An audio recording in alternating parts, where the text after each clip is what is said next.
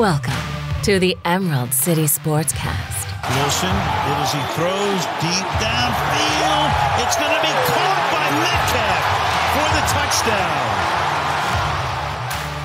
Hosted by longtime Northwest sports journalist Dan Viennes. Here's a drive deep to left. He has done it again. Wow. Kyle Lewis, 3 games, 3 home runs. Mariners have a 5-2 lead. Brought to you by Hollywood and Vine's Recording Studio. World-class audio recording right in the heart of the Woodinville Winery District. Wide receivers to either side. Russell takes the snap, drops back. He's going to throw down the middle. He's got a man. The ball is caught. Game over, baby. Touchdown. The game is over. The Seahawks are going back to the Super Bowl. And now, broadcasting live from the Dan Cave Studios, here's your host, Dan Viennes. All right, everybody, welcome back to the Emerald City Sportscast. It's a beautiful sunny day here in the Pacific Northwest, and a lot of Seahawks talk to get to today. I have to chuckle, just a little bit of a behind-the-scenes thing here. I usually get set up for the show about a half an hour in advance. Just want to make sure all the tech is working, connection's good, everything is on track. I kind of do a little run-through of the first segment just to make sure that all my muscle memory is all set to push the right buttons. But sometimes I get a little distracted. In fact, I've learned I have to set an alarm. And today, what set me off is I was looking at Twitter, and I saw that Kyle Brandt had sent out. He has that great podcast, 10 Questions, where he interviews star athletes, but not just star athletes, other celebrities who have an interest in sports. And he had Key from Key and Peele on today, Keegan, and they were talking about the great sketches that those guys have done with the college all-star games and all the funny names. So then I went down that rabbit hole and I was watching YouTube videos, and before I knew it, it was like 2 minutes to air and it was time to go. So that's how hard I work behind the scenes here at the Emerald City Sportscast. But listen, we have a lot to get to today. Rob Staton is standing by from the Seahawks draft blog. So let's get into today's headlines. Ladies and gentlemen, can I please have your attention? I've just been handed an urgent and horrifying news story, and I need all of you to stop what you're doing and listen. And now, here's today's headlines, brought to you by FreeBets, the newest online sports betting comparison site. Check them out at freebets.us. All right, thanks again, as always, to the guys at freebets.us for sponsoring this segment. Headlines this week. Fresh new Major League Baseball farm system rankings are coming out this morning. Just in the last couple hours, 2 of the biggest were released, both looking kindly upon the Seattle Mariners system, albeit to much different degrees. Keith Law of The Athletic and ESPN has nothing but praise for the Mariners' player development efforts, yet he places their system at 13th on his list. That is the lowest we've seen anyone rank them in the last couple of years. But Baseball America slots the Mariners in at number 2 on their just-released list, which is remarkable when you consider the M's graduated 3 top 100 players from prospect status last year in Kyle Lewis, Evan White, and Justice Sheffield. Both services have the Tampa Bay Rays at number 1. Trouble in Pullman for the Washington State Cougars freshman starting quarterback. Jaden DeLora was cited for DUI over the weekend and suspended indefinitely by the team. In 4 starts in 2020, DeLora threw for almost 900 yards while accounting for 7 total touchdowns. He was facing an uphill battle to retain his starting spot this fall with the arrival of graduate transfer Jarrett Guarantano. Got to get that name right. He's going to be the guy transferring from Tennessee. This news not likely to help DeLora's case. And Russell Wilson dominated yesterday's sports news cycle. Just 2 days after winning the NFL's prestigious Walter Payton Man of the Year award, Wilson expressed his dissatisfaction with the Seahawks' efforts to provide adequate pass protection for him. First, in a report from Jason La Canfora, then in an appearance on the Dan Patrick Show, he doubled down, and later in a conference call with local reporters. I'll have my thoughts on that and get Rob Staton's take on it, as well as how it may impact, if at all, Wilson's near and long-term future with the Seahawks. But first, let's get to a break. Before Rob gets in here of the Seahawks draft blog, before he joins me to discuss his proposed offseason plan for the team. It is bold. It is sure to be controversial with some of you, which means you're not going to want to miss it. So let's get into a break. Rob Staton on the other side of this break. You're listening to the Emerald City Sportscast on the new 365 Sportscast Network.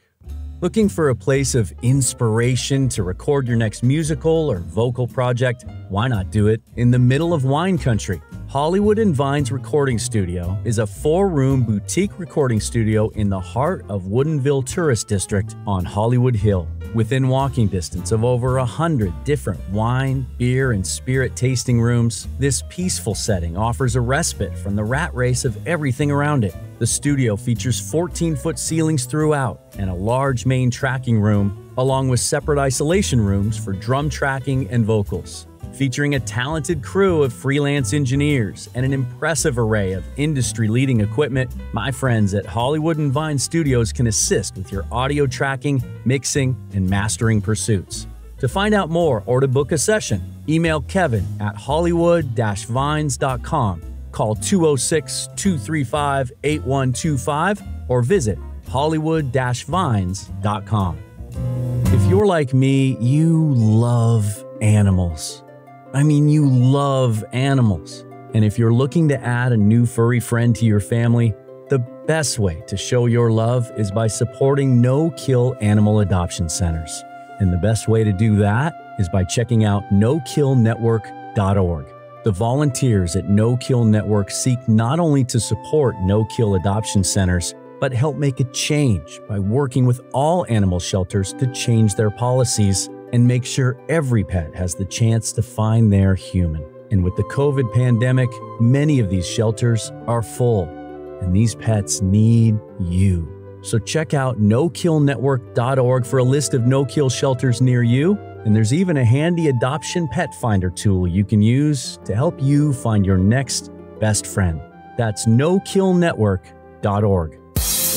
Online gamers, have you checked out PSX Extreme? If not, you're missing out. PSX Extreme is a cutting-edge gaming website providing you with everything you need to know about the latest and greatest games. You'll find up-to-the-minute news about the gaming industry, as well as in-depth reviews of all the coolest games. The writing staff at PSX Extreme will also keep you informed on all the rumors about new games in development and impending releases. So if you can put down the controller just for a second, do yourself a favor and check out psxextreme.com. You're listening to the Emerald City Sportscast, presented by Hollywood and Vines Recording Studio. And now, here's Dan. All right, it is my sincere pleasure to welcome my next guest to the Emerald City Sportscast, Mr. Rob Staton, joining me of the Seahawks Draft Blog. And I also wanted to get this in there. For those of you who aren't familiar with Rob's work, I've been reading the draft blogs probably since it launched in 2008. And I've always appreciated your ability to really tap into how the brain trust in Seattle works, how John Schneider, Pete Carroll, how they go about identifying prospects, going after prospects. And you've always been really good at being ahead of the game before each draft and identifying players that fit what they're looking for. And not just the Seahawks, but I wanted to give you some kudos for your placement on the Huddle Report. Every year they grade mock drafts. You finished third this last year. Your 5-year rolling average is 15th. And we're talking about names like Lance Zerline and Peter Schrager and guys like that. You blow them all away. It's a pleasure to have you on the show, sir. No, thanks, Dan. That's a really nice introduction. It's a pleasure to be here. We're going to get to the Russell Wilson stuff in a minute, because I think when you talk about context and where the Seahawks are right now, I think this other stuff that you brought up in your offseason plan has to come first, either way, no matter what they're going to do. But first, I want to ask you this. You watched the Super Bowl Sunday. I'm not going to get into my thoughts on the game. I thought it was a snooze fest. Some of that was Tampa Bay Buccaneers' fault. They kind of made it that way. But Tampa Bay clearly now class of the league. I thought, once again, the Super Bowl helped us identify the team that truly was playing better than anybody at the end of the year and was put together, the best roster top to bottom at the end of the year, playing at a high level. If you were to take an evaluation of where Tampa Bay finished at the end of the year, comparing their roster to Seattle's roster at the end of the year, not going into this offseason, not worrying about free agents, Seattle finished 12-4, gets bounced in the first round. How wide is that gap? How far are the Seahawks away from where Tampa Bay finished up?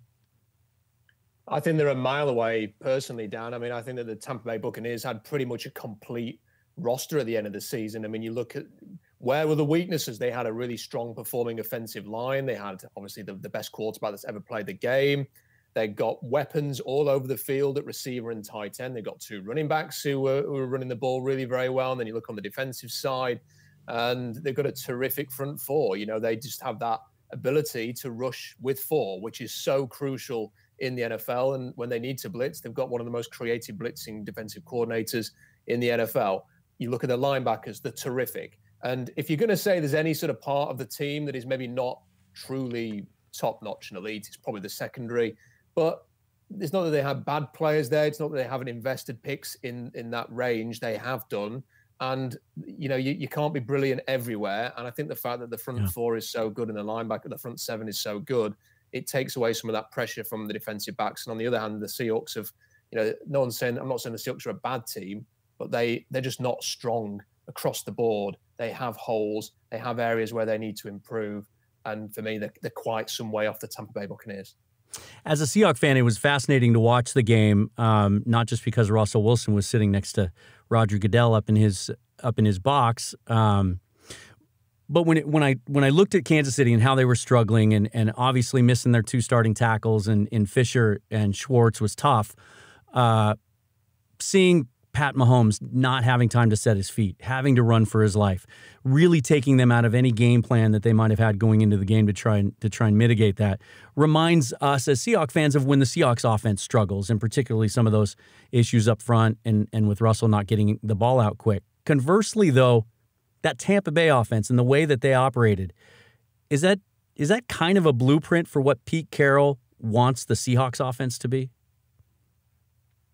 Yes, I think so. I think that he wants to be able to move the ball around, you know, on offense, and I think they want to be able to run the ball. Now, it doesn't mean that – I think people confuse Pete's desire to run the ball with confusing that with wanting to run on, you know, early in games and often in games and stuff like that. It's not necessarily that that's the case. I mean, there have been many games, and people often forget this, Dan, during the Marshawn Lynch era, where the Seahawks have come out throwing and everybody be complaining on Twitter that they haven't just given it to Marshawn in the first 2 quarters.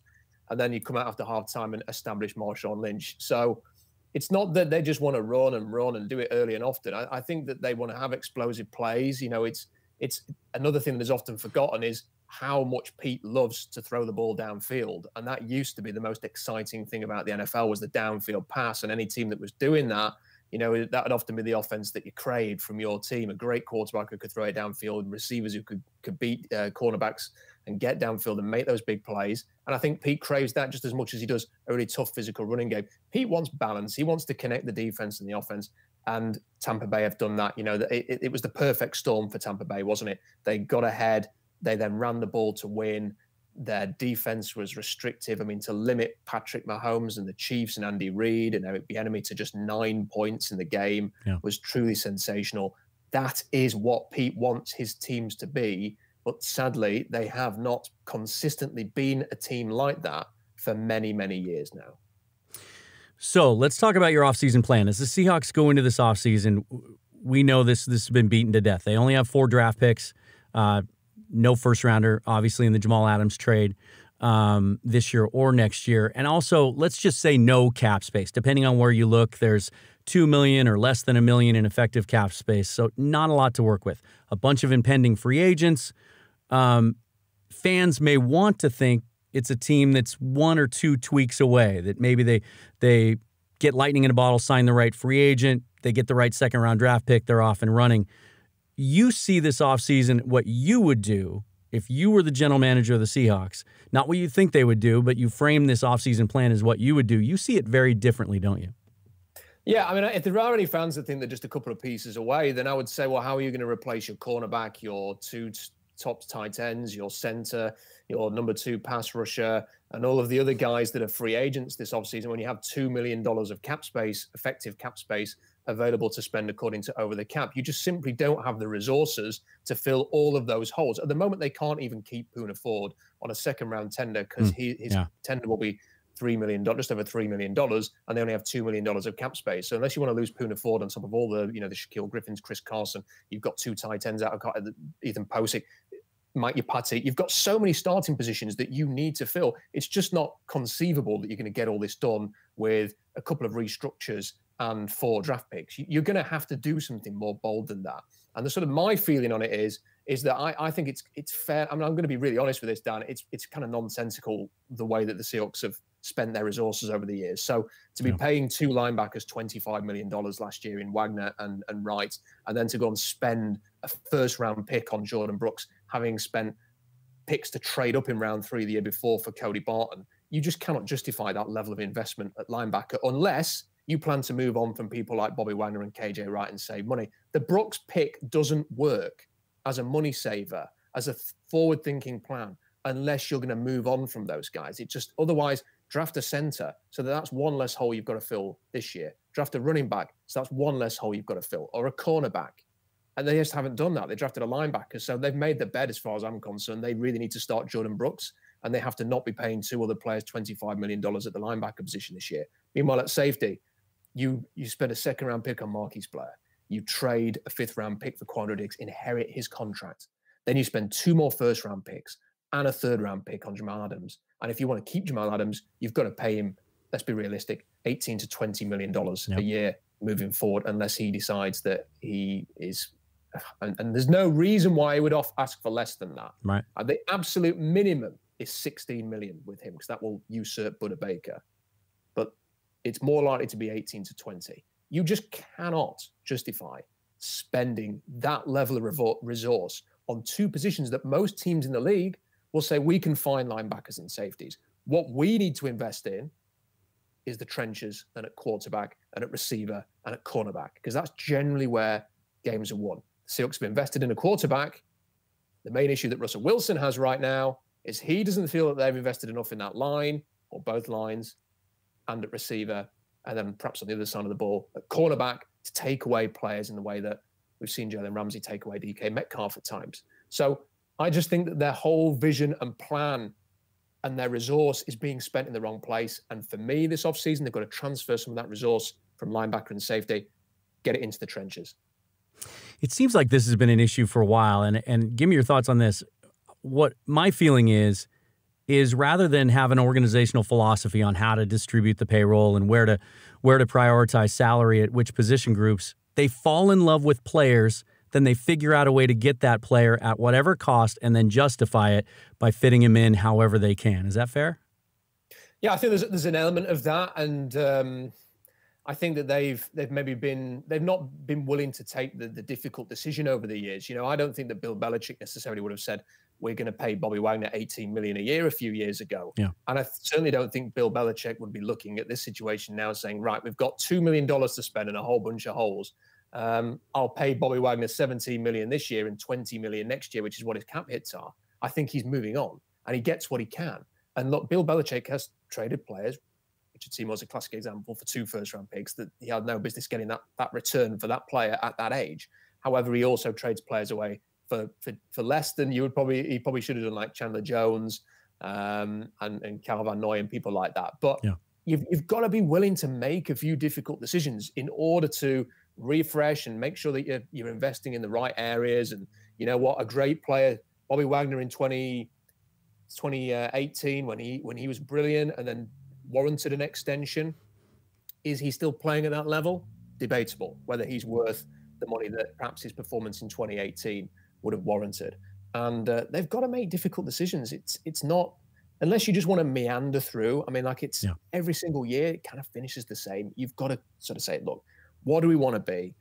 When they were at their best, in fairness, Dan, and no, they can't recreate the LOB. That's not going to happen. What they can do is recreate the amount of resource they spent on their offensive line, the most expensive O-line in the league in 2013, and have a really great running game. And you know what? If you could get another weapon for Russell Wilson, for the $35 million quarterback and keep him happy, then you're moving in the right direction for me. And I'd rather go that route than having expensive linebackers and safeties, frankly. All right, so you've set the stage, and now you've mentioned Bobby Wagner a number of times. Let's get to your first bold move that you would make. You're talking about trading him, aren't you? Yes, I think you should seriously consider that. Unless he's willing to tear up his contract and redo everything at a much more reasonable price, then yes, I would consider trading Bobby Wagner. He doesn't strike me as that type of player. No, I don't think he is either. But you've drafted Jordan Brooks. I mean, it really is as simple as this. If you were intending on having Bobby Wagner for the next few years, you don't spend a first-round pick on a linebacker. You know, that doesn't make any sense to me to be paying, 17 million and then 20 million for Bobby Wagner for the next 2 years and have a first-round pick at linebacker while you've got so many holes. You haven't got a starting center for next year. You haven't got a starting guard.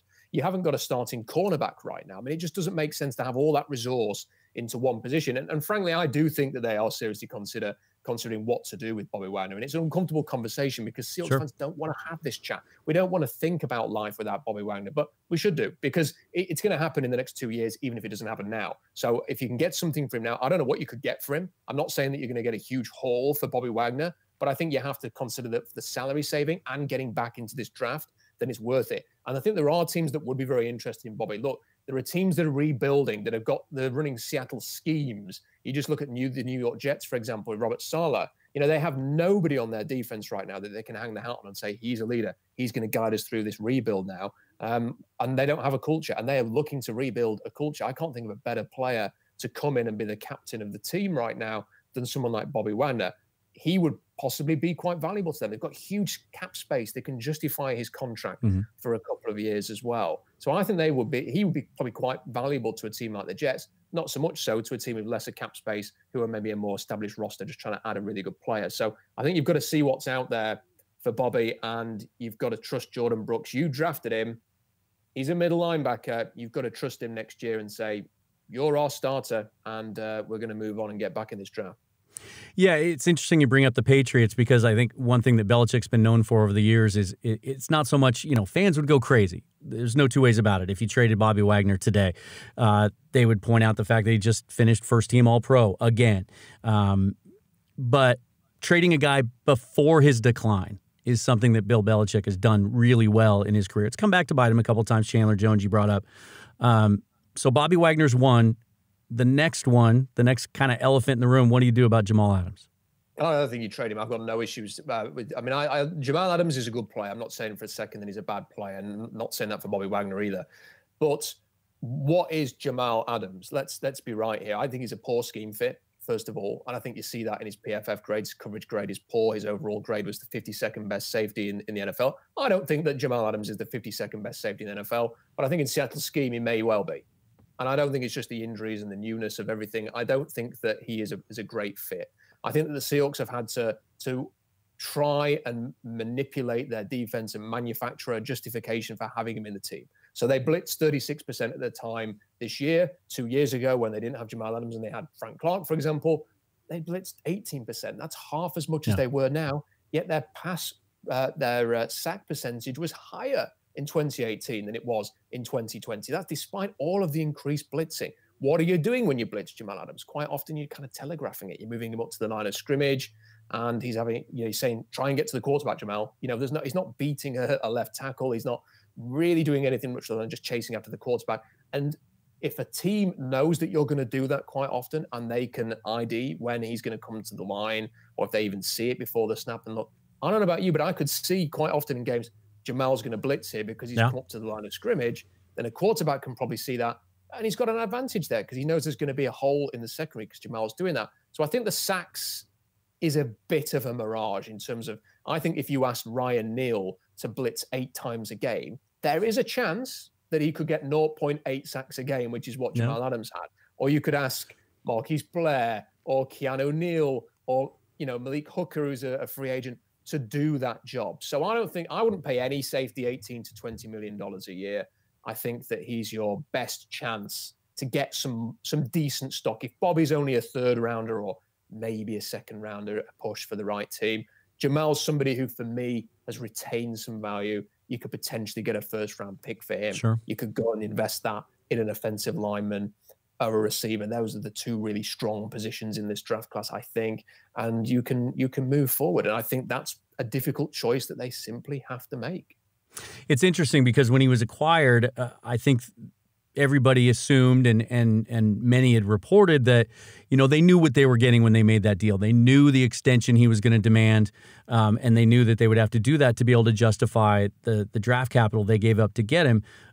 But now I'm seeing Brady Henderson, who does a fine job covering the team and seems to really have his finger on the pulse there, says that they have considered, or when they acquired him, they did consider the idea that they could recoup some of what they gave up if they had to trade him after the first year. If you had to bet on one of those or the other, Wagner or Adams, who would you say is the most likely to be moved? That's a great question. It's hard to predict. I agree with Brady Henderson in that, when they made that trade, I think it was a bit of a desperation move, frankly. And I think you have to kind of put yourself back where the Seahawks were when they It definitely had a feel kind of like the Clowney move of they thought they needed one piece to put him over the top. Well, they started the offseason saying our priority was the pass rush, and they knew that they had to improve on defense. Yeah. And let's be right here, by the time they made that Jamal Adams trade, what had they actually done for the defense? Not a heck of a lot. Bruce Irvin, they brought in Benson Mayowa, and they'd subtracted Clowney. That was it. Their big addition was Quinton Dunbar, and at the time of the Jamal Adams trade, we didn't know whether he was going to jail or not. That had not been resolved at that point.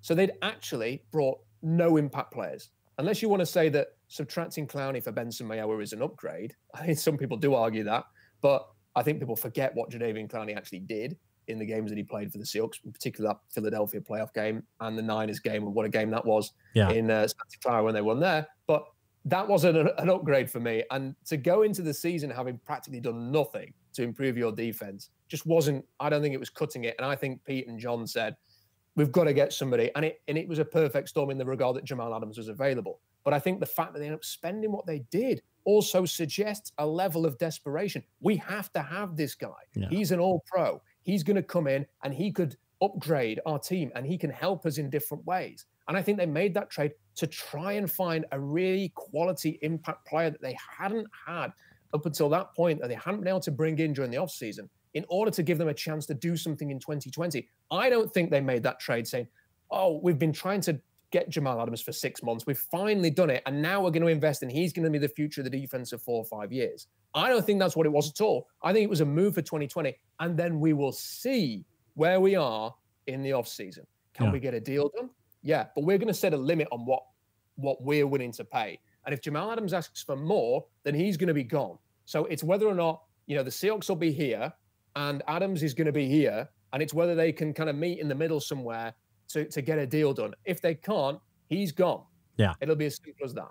Well, and when they made the move for Adams, they also hadn't acquired Carlos Dunlap yet. And we saw the impact he had on the team, and he's somebody that I'm sure they want to restructure or give an extension to, but he's what, a $16, $17 million cap hit this year. So you add that onto the pile, and that makes it tougher. Now, you've cleared a bunch of cap space. You've traded Bobby Wagner and Jamal Adams. You're getting hate mail, and people are picketing outside your office at VMAC. What's the first thing you do with that money in free agency? The first thing I do is I pick up the phone to Brandon Scherf and say, how much is it going to take to get you to Seattle? Because we've got our quarterback who is saying in the national media that we need to improve the offensive line. And quite frankly, we don't want to lose Russell Wilson. So we're going to placate him with a superstar offensive lineman that we didn't bring in last year. So I bring in Brandon Scherf, and I'm going into that next game against the LA Rams. And I'm saying, I've got Brandon Scherf to try and help against that absolute monster across the other end of the defensive line in Aaron Donald. And that's what I'm doing. And if it costs $15 million to bring Brandon Scherf to Seattle, then I'm making that investment. And I'm just going with that. And I'm going to say, do you know what? We've brought in an offensive coordinator who we think Russell Wilson will want to work with and can bring all of these parties together. Now we're going to bring an offensive line who can do the same thing. Who's going to enable us to run the ball, which is what Pete Carroll wants to do. And he's going to enable Russell Wilson to be protected so that he gets time in the pocket to do what he wants to do. And I'm very happy to just spend that money on Brandon Scherf and see how it goes. And if it's not Scherf, you've got Joe Tooney at New England, who you could bring in. If you wanted to bring Corey Linsley in as a center from Green Bay, that's another option there. You've got Alex Mack, who's already sort of reaching out to the 49ers and saying that he'd quite like to go and play there. I mean, you've got a few different options on a veteran offensive lineman. That is what I am looking for. I want to get in the top 10 for the offensive line in 2021 And that is the first move that I'm making. And frankly, if the people picketing outside the office were unhappy with a big investment on the O-line, then that goes against what a lot of Seahawks fans have been saying for the last 10 years. Well, I think once you announce the Scherf move, I think some of that would peter out. I think some of those people would go home. So now you've upgraded left guard with an elite talent. Now what do you do at the center position? Do you bring Ethan Posick back, or you look elsewhere? I'm looking for an upgrade there, and I don't think Ethan Posick played particularly well. I think at the start of the year when Russell was cooking, I think it was perhaps everything was kind of working well, but as soon as they tried and they hit a bit of turmoil and then tried to get it back again, I thought that Ethan Posick's performance was not particularly good. So I'm looking for an upgrade there. I'm testing the veteran market again. I'm going to see if I've got Scherf and I've created a load of money, because here's the thing. If you trade Wagner and Jamal Adams, you've not just saved money this year, you have created, about $40 million of free cap space next year. So what you could actually do is you could say to Corey Linsley, we're going to keep your year one cap hit at about $3-4 million so that we can bring a load of guys in. But then next year's cap's going to be higher. This happens all the time. Frank Clark's first year cap hit in Kansas City was $6 million because the extension was structured that way. And then it gets bigger as you go along, but it enables you to do more in the formative years of that contract. So you could easily bring in a Scherf on a $5-6 million a year cap hit this year, a Corey Linsley $3 or $4 million. You've only spent $10 million this year, and you've got a really experienced defensive line. But failing that, or maybe on top of that, I'm looking in the draft and I'm seeing what's there.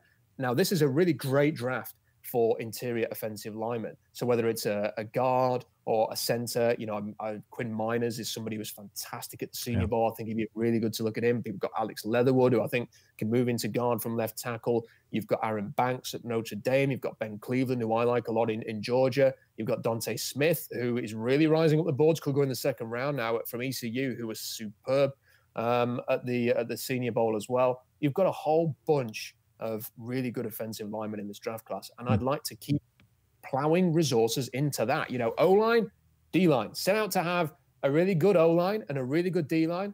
And if you've got Russell Wilson, you're going to win a whole bunch of football games, not just in the regular season, but in the playoffs. That's when it matters. Only one playoff win in the last 4 years. They've got to change that. Yeah. It's obviously, if you were to do that, hypothetically again, if you got Brandon Scherf and Corey Linsley, without a doubt, Russell Wilson, based on his comments the last couple of days, and I don't want to retrace those completely, go to the Seahawks draft blog. Rob did a piece on it, really capsulize his thoughts on it, but certainly based on what Russ has been saying, that would make him happy. Would that be enough? Or you think they need to add a little bit more to the offense too? Certainly they have to deal with Chris Carson. You could maybe afford to bring him back if you made those moves. But it feels like we're always looking for that number 3 target for him too as well. I think it'd be a mere start. I think Russell is being very, very serious here. And it's going to be interesting to see how the Seahawks respond.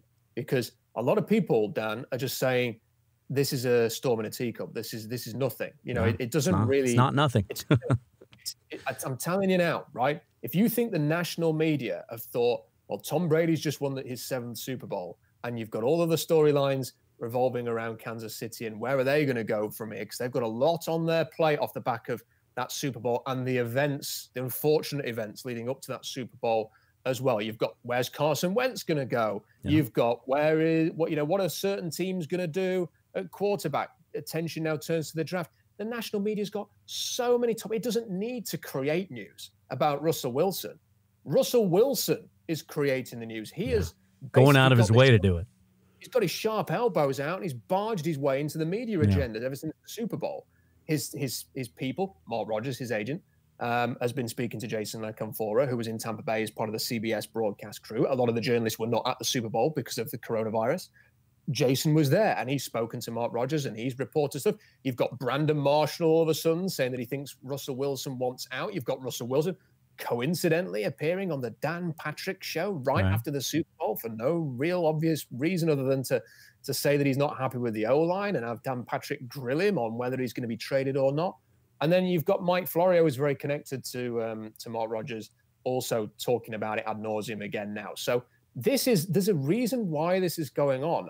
And Russell Wilson wants an O-line, but he also wants what Brady has, which is when Tom Brady says, get me Rob Gronkowski. and Tampa Bay get him Rob Gronkowski. Get me Antonio Brown, and they get him Antonio Brown. Get me Leonard Fournette, and they get him Leonard Fournette. Russell Wilson wants to be able, and let's not forget that Wilson wanted Antonio Brown, and the Seahawks didn't get him. So let's just acknowledge what Wilson wants. Also remember that he wanted Greg Olsen last year, and we ended up spending $7 million on him. That wasn't the best investment either. But at least what he's asking for this year is something we can all agree on. Well, with Greg, this is the thing. I think Russell tends to forget the times when maybe the Seahawks have listened to him and only remember the times when they didn't. But I guess that when you're a $35 million a year quarterback and you're married to Sierra, then maybe that is that, you tend to only think about the things that are in your favor. Right. Look, they're going to have to do more. They're going to have to, I think at top of the O-line, they're going to have to get him either a really great tight end who can, and then use the tight end, which is what they didn't do in 2020, or a third receiver who can be really, really useful. Because Brady had weapons, Mahomes had weapons, Russell Wilson's got a couple of weapons, not much else. Which brings me to the hire of Shane Waldron. And I feel like 2021 in so many ways is so pivotal. Because now some of the reporting we've heard over the last 24 hours, there was speculation last week, but now there's some hard reporting behind it that in fact, I think he even talked about it yesterday in one of the conference calls, that he was very involved in the hiring process of that. And he went so far yesterday as to indicate that he didn't like some of the names early in the process. We didn't like him either. And that when it made that shift about halfway through the process, when we started hearing names like Ken Dorsey, Mike Kafka, and then ultimately Shane Waldron, it was because of his influence. To me, he's painted himself into a corner to some respects. If the Shane Waldron thing doesn't work, then we could, because I don't think he's going to get traded this offseason, but it'll be the number one storyline going into 2022, don't you think? There are so many strands to this. So with the Shane Waldron thing, it may even be that Wilson made it very clear that he wasn't keen on some of those other names. And then when he kind of got his own way, he might be feeling, in a very strong position right now to say, well, I kind of flexed a little bit on the coordinator. Now I'm going to do it on the offensive line. And by the way, my agent's going to speculate that maybe I want to be traded. And he's now sort of seeing how far can I push the boundaries here? What can I get away with? What is the team willing to do for me? Now, I thought the Seahawks did a good job in that offensive coordinator search in finding somebody who could maybe, I thought when they made that appointment, that it was going to, like you said, it was going to just push everything to at least next year. And if it didn't work out, we'd be having these conversations in a year's time. Yeah. But it seems to me that Wilson he's not feeling that way, that he's sort of saying this is just the start. The coordinator was not the be all and end all. That was the start. Now it's about what happens next. And I don't think Russell Wilson, speaking today on the 10th of Feb, is going to get traded. But it could change that way if he doesn't get his own way. If he doesn't get reassurances in the way that he's hoping for, he does not want to waste a year of his career and his life. He is 33 in December. Next season, he'll be 34. Now, that's when you start thinking, that's a quarterback getting up in age. Yeah. And I speak as a 36-year-old, so I'm not doing any bit. So when he's starting to get up in age a little bit there. And also, here's the other thing you've got to remember, is that I think opportunity, he sees potential in terms of the Saints are going to move on from Drew Brees. I don't know how on earth they will do the trade. I don't think Wilson's thinking about that. Yeah. However, I suspect that Wilson quite fancies the idea of playing for Sean Payton in New Orleans and following in the footsteps of his hero. Yeah. And in 12 months' time, New Orleans might not be in the market for a quarterback, but they are now, potentially. And I wonder a little bit whether he's we've got one eye on, is there an opportunity there? Do I want to try and see if I can make that happen? And on the other hand, he's got one eye on, can I push the Seahawks to my way of thinking? But whether it's that way or that way, I'm getting what I want. And I kind of feel that's where he is at the moment. Well, it's interesting because I think the Brandon Marshall comments yesterday were about half hogwash. And then some of it, obviously, he's very connected. And I thought some of it was dead on. I thought the point that he made that was really crystal clear that I agreed with was Russell's so concerned with his public perception that if it does reach a point, let's say they go into free agency in the draft and they just do what they've been doing for years and they try to get a couple of low-end bargain basement free agents in the third wave. They end up taking a running back with their first pick and they don't really address offensive line in any meaningful way. At that point, if he gets angry enough, upset enough that he wants to try and force something, and again, the money makes it very difficult, for him to be able to massage that and manipulate that in a way that makes him look good, that's going to be tough to juggle for him. It really is. I think the one thing on the money, because people, a lot of people will say, well, he can't be traded because of the. Listen, if you want to be, if you're Russell Wilson and you want to be traded, then you say to the Seahawks, I want to go, and do you know what? I'm going to rework my contract so that you can make this happen. Because you can't force the Seahawks to take on $39 million. $39 million, yeah. You can't, it's just not realistic. If he wants to, if he wants to be traded, he turns to them and says, right, okay, whatever. Right off I back myself. Right off the guarantees, I'll go and sign a new contract in New Orleans or wherever, and I'll back myself if I have to take a hit on that or whatever. If he wants to go, it's up to him to make it happen. It's not up to the Seahawks to take on $40 million for him to play for somebody else in 2021. So that's sort of the first thing on that.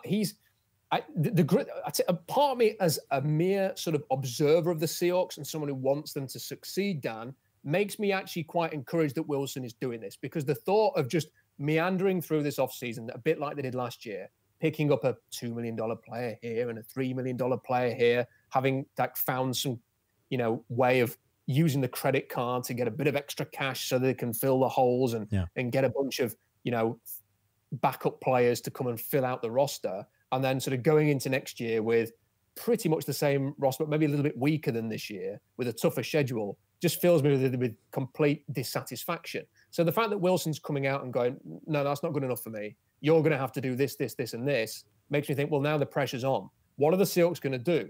And how are they going to do it? And it means, from writing an article about what I would do in order to, and thinking there's not much chance of a lot of this happening, but I'm just going to put out what I would do, and people can read it and have their own views on that and maybe give their own suggestions. I'm now actually thinking, well, what other choice have the Seahawks got but to do something aggressive and bold and be honest in order to placate Wilson? Because otherwise, he may well turn around pretty soon and just go, I'm done. You're going to have to move me. I'm going to pull a Deshaun Watson. And I'm going to go somewhere else. And that's the other thing to remember here. We're living in a very strange time where big name quarterbacks are not just being moved, as we've seen with Stafford and Goff, but they're demanding to be moved, like Deshaun Watson. So it's a unique situation. Yeah, it's the whole thing is fascinating, and I 100% agree with you on a couple of things you touched on there. One was I'm at first, it made me a little nervous, that he was coming out this way, just because it really does kind of create a slippery slope, and it makes it just another thing on the Seahawks plate to try and manage this offseason. But man, if it works, if it in any way influences the Seahawks to address an area of the roster that we've all been saying for years hasn't been addressed appropriately, then it's a win-win for everybody. The other thing that you said that I thought was dead on is they really do have to do something, because the alternative to your plan is, with no cap space and only 4 draft picks, trying to upgrade the roster and make yourself a contender, and that just can't happen. Yeah, and look, people say, well, you can restructure and you can extend. That's not their way, though. They just haven't really. They might do it here and there, but they haven't really gone down that road like some other organizations. We've seen New Orleans, Dallas come to mind. That just hasn't been their way. And they're 2 great examples. Do you want to end up like them? Because look, the New Orleans Saints were $100 million over the cap until Drew Brees basically wrote off a load of money so that they could be only $75 million over the cap instead. And this is the thing. So people say, well, extend Carlos Dunlap. Well, for how many years? He's 32. Yeah. So if you extend him for 1 more year, how much are you lowering his cap hit from $14 million? If you're saying, well, okay, we'll give you like 2 years, $20 million guaranteed, well, then you're lowering it by $4 million. That's it. It's not a great deal of money. That suddenly you've got $6 million to spend. It's not a huge amount. Okay, you extend Tyler Lockett. People say extend Tyler Lockett, lower his cap hit. Well, Tyler Lockett's cap hit right now is $11 million. And Robert Woods and Cooper Kupp have just signed deals for $16 million, which is $5 million a year more. So if you extend Tyler Lockett, that's the kind of money you're talking about. How are you going to give him a pay rise of $5 million and lower his cap hit this year? Yeah. Unless you're prepared to pay him $22 million in 2022? I mean, that's just ridiculous. Or when he's like 32, are you going to be paying him $25 million for a season? Yeah, and that's right when you'll have to pay DK too. So it just, exactly. It's one thing after another. It's not realistic to sort of just push this down the road. And like, look, they can transfer a bit of Russell Wilson's contract, so they could extend. You can pick away at these things, but the absolute best you can do is create just enough to do a few things, to fill a few holes. And that is not going to cut. It's clear. Russell Wilson is saying that is not acceptable. The Benson Mayowa deals and the BJ Finney deals and the Mike Yapati deals are not going to cut it this year. You've got to get an O-line. You've got to get me some weapons. How are you going to do it? He's thrown down the gauntlet to them. And when we talk about only $2 million in effective cap space, we're talking about, and I don't think some people quite understand this, we're talking about that doesn't include people who are now free agents as soon as the league year starts. So that's no Chris Carson. That's no Shaq Griffin. That's no Ethan Posick. That's no Mike Yapati. That's all these holes that you mentioned earlier, starting from scratch, having to make up for that without that cap space. We haven't really talked about the running back position. Chris Carson's a free agent. You mentioned in your piece that there's a chance with COVID and the effects it's had on the salary caps, that maybe the market won't be there like he wants it to. He takes a one-year deal to come back at a low number. That aside, just the idea of what he's brought the Seahawks, what they're looking for, his durability issues, is Chris Carson someone that you're trying to bring back? I think you've got to be really careful with that because they had to mother him through this season. And Carson has had a real mix of things, like in some seasons, like 2017, when he missed pretty much the whole year. In college, he had injuries. Then he's had other years where he's kind of been banged up throughout the season, but played. You've got like 2019 where he got a serious hip injury at the end of the season, so he wasn't there for the playoffs. I mean, he played most of the year, but then was out. And the Seahawks, with the way that Pete Carroll wants to play, they need that guy who you're going to rock up on a Sunday and they're going to take 20 carries and they're going to be 20 effective carries. And he doesn't have that at the moment. And it's really tough. It's really, really tough to watch the Cleveland Browns and watch they run the ball. They've got their, and this is the thing, Dan, that I've never understood about the Seahawks, is that they come out and they're so clear on what they want their identity to be. This is the kind of team that we want to be. And yet they don't do any of the moves that enable them to be that kind of team. So Cleveland, let's say that I don't listen to the Cleveland press conferences. Let's say that they want to be, they say very similar things to Pete Carroll. They go and draft a first-round left tackle. They go and spend big money on keeping Joel Bitonio. They go and spend money in free agency to get J.C. Tretter. They then go and spend big money on Jack Conklin. Yeah. They find and develop a really good offensive lineman in undrafted free agency. I think it was a late-round pick in Teller. They then go and get Nick Chubb, who was the prototype for what Pete Carroll wants in his offense. And for some reason, they overthought that and decided that Rashad Penny's 1 year at San Diego State was better than Nick Chubb's, countless seasons at Georgia and all the production that he had there and all the exposure athleticism he had. They don't invest in their O-line. They invest in linebacker and safety instead. And when you watch them run and they've got Kareem Hunt and Nick Chubb, you're thinking, don't you want that? Where were you? I wanted Alex Van Pelt to be a candidate for the OC job. I mean, why have you not gone for that kind of team identity and that approach? And they did in 2010. The first thing they did was sign and draft offensive linemen and go and sign Marshawn Lynch. And for some reason, I'm completely against that. And I think they need to go and get a running back. They need to go and get 2 running backs now. And I'm not saying that you have to go and throw money at it. I'm just saying you need to go and find 2 who can be as reliable as a certain Mr. Chubb and a Mr. Hunt in Cleveland. And you need to go and put an offensive lineman in front of them that will move people out of the way. Well, in your scenario, you've recouped some draft picks and you've fortified the offensive line, so you've really established a great environment to drop a running back into. Give me a couple of names from the draft that would make sense for them to target early on. Oh, Javonte Williams would be a fantastic pick. He's such a tough physical runner. His yards after contact is unbelievable. There's a 12-minute YouTube highlights video that if you just go and type in Javonte Williams' name, it pops up straight away. And if that hasn't got a million hits by the end of the draft season, I'll be stunned because it's just such a fun player to watch. I mean, his physicality and his toughness and the way he breaks tackles has to be seen to be believed. And I think he would be a fantastic pick for the Seahawks and the way that they want to run. There aren't a whole host of alternatives, to be perfectly honest, in this draft class who really fit the Seahawks. I mean, there's one or two that I quite like. Khalil Herbert is a player so sharp and so quick, but I think he's more of a fit for the Niners offense than the Seahawks offense. You've got your people like Najee Harris at the top of the draft and Travis Etienne who are going to go quite early as well. But Javonte Williams really is the name that stands out to me. If they could acquire him, then you've got a shot at repairing your running game. Is there still a chance that Rashad Penny could be the guy? I don't think he can be the guy. I think he could be the number 2. Okay. But you've got to a point now where he hasn't played for, well, he's not going to play for nearly 2 years by the time we get to next season. And how much can you really trust and depend on him? I mean, he's just, it's been a poor pick. I mean, we can just say that now. He's shown the occasional flash, hasn't he? Like Pittsburgh a year ago in the second game of the season, he suddenly breaks off a 50-yard run, and that's what it was. You know, every now and again, it was just there's nothing happening. Big run from Rashad Penny. That's kind of what he is. But in terms of somebody who can carry the load of this offense, I'm just not sure what they were thinking when they drafted him. People have said, oh, it's because they wanted a compliment to Chris Carson. When they drafted Rashad Penny, Chris Carson had officially played 4 games for the Seahawks, broke his leg, and then didn't play anymore. He was in his second season with the team, or going into his second season with the team, recovering off a broken leg or broken ankle when they drafted Rashad Penny. So they clearly thought that Penny could be the guy. I have absolutely no idea why they thought he could be the guy over someone like Nick Chubb. Yeah, it's the only thing I could think of is, and you mentioned it, they were coming off, Carson had the promising rookie year and then broke his leg.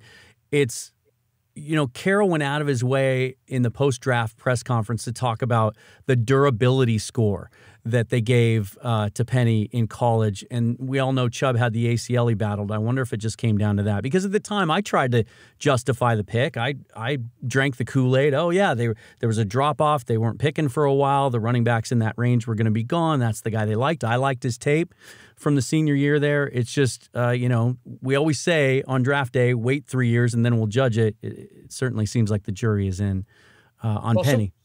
Someone sent me an article, Dan, saying, well, you said, there was nothing wrong with the Penny pick when it happened. And what I actually wrote was the thought process, the drafting of a running back really is because they wanted to fix their running game. And it was a great running back draft. And that's where the value was at that point. Yeah. There was nothing about they should have taken Penny ahead of Nick Chubb. On the durability thing, people should remember Penny had 1 year in a conference in college football where the year before Donnell Pumphrey, who weighs about 160 pounds, set the NCAA record for rushing. So this was an offense that was set up to run very, very well, and he had 1 year of production as the starter. Nick Chubb played for 3 full seasons. It would have been 4, but for the injury. And he played 2 seasons after his serious injury and was absolutely fine, was leading them to the national championship at the end. The Seahawks overthought it, and Lance Zierlein's already said this on Twitter, that they regret that massively. Got a couple of minutes left with Rob Staton of the Seahawk Draft Blog. Again, I really appreciate you joining me. This has been great. I want people that aren't familiar with you or haven't read or heard your stuff yet, what's your background? Clearly, you're not from the Northwest. Just by listening, we can tell that. What is your background and how did you become such a Seahawk fan? So I used to live in Vancouver, and I went over there, and one day me and she was my girlfriend at the time, we're now married, we decided we were going to go to Seattle, and we went to Seattle, and we went to watch a Mariners game. The Mariners lost 10-0 to the Toronto Blue Jays, and I can't say it was a great experience. And then we left outside and walked past it was known at the time Quest Field. Yeah. I turned to my wife and said, I'd love to go and see a football game there when the season starts. Now, we knew that we were probably going to be heading back to England later in the year, so we were kind of running out of time to do it. We were going to go to Hawaii on a holiday instead, because I'd practically just worked 6 days a week, 14-hour days for like 11 months, and we needed a break. And I managed to twist her arm and go back to Seattle to watch Monday Night Football between Seattle and Green Bay in 2006. Was that the snow game? Snow game. So we went to the snow game. And that was tough getting out of there after that. I remember the walk home was particularly frozen, like walking back. But I remember walking into the stadium and just sort of looking around and feeling the atmosphere and seeing that flag go up, and just thinking at the time, this is for me. This is great. Nice. And instantly, like, I was cheering for the team. I never had any connection to the Seahawks, and I was cheering for them there. This guy randomly came and gave me a fist bump at the end when they'd won, and I just thought, this is great. And then the following weekend, I was watching them against the Broncos on the TV. Then we went back to England. I haven't missed a game since that Packers game. I've stayed up and watched every single game, whether it's on 1 o'clock in the morning or 6 p.m. over here. I've been hooked for 15 years now. So that's the story, and I try and get over to Seattle whenever I can. That's a great one. You picked a great game to have as your first game at then Qwest Field. I remember that game well. They were down big at halftime. Came back to win. The snow just kept building throughout the game. And it was the first time, born and raised here myself, first time I'd ever seen cars abandoned on the freeway because people couldn't drive in it. I lived 10 miles away from the stadium at the time, and it took 5 hours to get home. But they won, so it was worth it. So it was... The funny thing about that game is I had a ticket that said row SR on the ticket, and I had no idea. We couldn't find row SR. We were up and down the... Where's row SR? Standing room, right? And then they said, it's standing room only. So we had to go stand on this number, and I'd never done that before in any game. They don't have that in England. And my miss, not a big NFL fan in the slightest, was like, are you kidding me? It's like -8. In our temperature, it's like -8. And it's snowing, and I've got one coat on, and I've got a great picture of her wearing my coat in the stadium, freezing to death. Nice. Not looking very happy, but I'm like, yeah, what an experience. So I love that game. Well, listen, it was really great to have you on. I appreciate it. I'll have to get you back on before the draft, get your thoughts on some specific prospects that you think will be targeted by the Seahawks, and maybe by then we'll even have a couple more picks in the coffers. So Rob Staton, Seahawks Draft Blog, definitely check it out. Thanks for joining me, my friend. Anytime, Dan. Thank you. All right. That was Rob Staton of the Seahawks Draft Blog. If you're a Seahawk fan and you like really well-written stuff and really in-depth analysis, SeahawksDraftBlog.com. Check it out. Read his latest piece on his deeper thoughts on Russell Wilson, what it might mean for his future in Seattle, and how all of that fits in. That is going to wrap it up for this week. Shout out to Jordan Van Beek. Check out his Twitch stream at twitch.tv/geekbeak. Thanks to Eric Briggs and Jordan for their contributions to the show. Thanks to Kevin Jablonski for his contributions as well. Next week is all about the Mariners. They open spring training next Wednesday. I'll be joined by Ty Gonzalez and Colby Patnode of True to the Trident. We'll do a spring training preview with those two guys. Listen to the 365 Sportscast Network on your Android or iPhone app, or at 365sportscast.com. And if you missed part of this episode or want to replay it, subscribe to the Emerald City Sportscast podcast on all major platforms. The Emerald City Sportscast YouTube channel also has all the video streams saved for you, and you can also watch it live on video there. Please like and subscribe to the channel if you do. That really helps the visibility of the show. That is it for me. Again, my thanks to Rob Staton. I am Dan Viennes. This is the Emerald City Sportscast. You've been listening to the 365 Sportscast Network. Until next week, go Seahawks, go Mariners, go Cougs. Thanks, you guys.